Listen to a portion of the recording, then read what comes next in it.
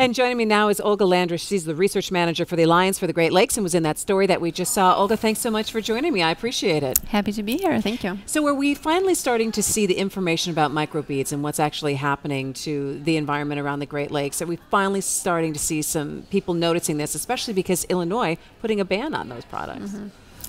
Yeah, so the issue around microbeads definitely sort of made big news in the past year or so. And Illinois took the steps to ban the products that contain them so that we could see less of them flowing into the Great Lakes and waterways in Illinois. But it's really just one type of plastic type of item that is ending up in the Great Lakes, and so it's important to take the steps to protect the Great Lakes from microbeads, but also other types of plastic debris that inadvertently ends up polluting the Great Lakes. All right, so go ahead and tell us. We've heard about microbeads now, but what else should we be looking out for? What else is actually making its way into the system of birds and fish who are in the Great Lakes right now? Talk to me. Sure. Yeah. So Alliance for the Great Lakes, organization where I work, has a stewardship program that involves tens of thousands of volunteers around the region in beach cleanups. The program called Adopt the Beach.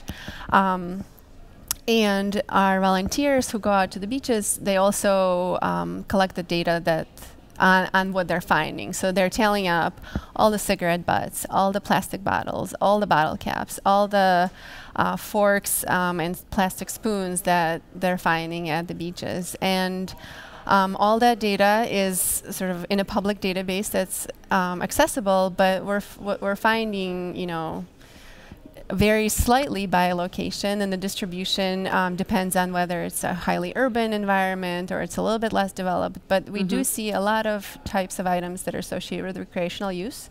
A lot of cigarette-related litter. It's usually the #1 item everywhere. We see a lot of food packaging and food-related items like bottles and cans and cups. And then, just a variety of all sorts of different items, ranging from balloons to toys to some fishing-related gear from place to place. Do you think that people don't realize what they're doing if they leave just one fork from their picnic on the beach? Is it really going to make that big of a difference? What kind of awareness campaign do we need to tell people about what's making its way into the Great Lakes?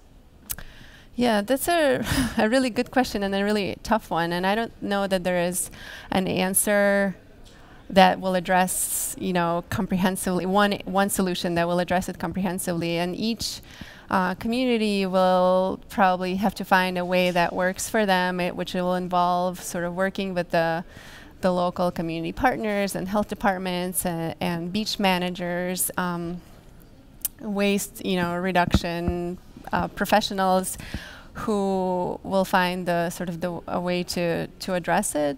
But we all definitely have to be more mindful about what we leave behind, what types of products we purchase, what the footprint of all those products is, and if there are opportunities to move away from single-use plastics and go towards something that can be reused multiple times. It's always gonna be a helpful step in the right direction. So tell me about, I think part of the awareness would be visualizing for people and showing them actually what has been recovered from the Great Lakes. And you've been able to do that through an art exhibit. Tell me a little bit about that.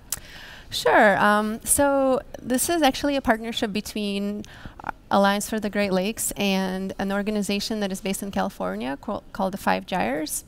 And they have explored this issue not only in the Great Lakes, but in the oceans as well. So they've put together as art pieces some of the things that they found in the oceans, in the gyres. And we've added some of the information about what has been found in the Great Lakes, and to sort of show that in a visual format. So there's a traveling exhibit that's basically making its way around the region, and it contains some interesting eclectic sort of mix of items. Some of them are made out of recovered materials, sort of showing masks of various individuals who have been involved in the research and sort of making this an important issue to be addressed. Some of the pieces are recovered sort of fishing nets, pieces of boats that have been collected, and then banners, informational banners, sort of showing where some of the stuff has occurred and what the impacts are. What is some of the reaction that you're seeing from people who see this art? It's really interesting. It's really interesting to observe people, because I think it's something that gets people to react pretty strongly, and without, I guess some of them see for the very first time what's out there. Once it leaves our shorelines, it's difficult to visualize what happens, and this is an opportunity for people to see what the impacts are once it leaves our hands. It'll be interesting for people to be able to see here at Great Lakes Week here in Grand Rapids. Olga Lyandres, thanks so much for joining me. I appreciate it. Yeah, thank you.